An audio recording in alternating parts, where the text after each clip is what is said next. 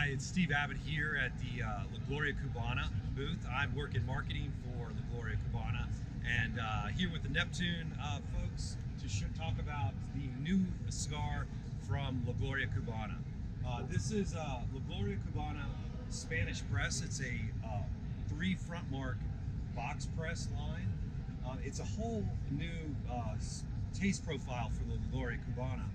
Gloria Cubana has always been known for Ecuadorian Sumatra wrapper. This brings in a Nicaraguan jalapa wrapper, a Mexican San Andreas binder, a filler from the Dominican, Mexico, and also Brazil. So first time we've used Brazilian and Mexican tobaccos in Gloria Cubana. So really excited about how this one tastes.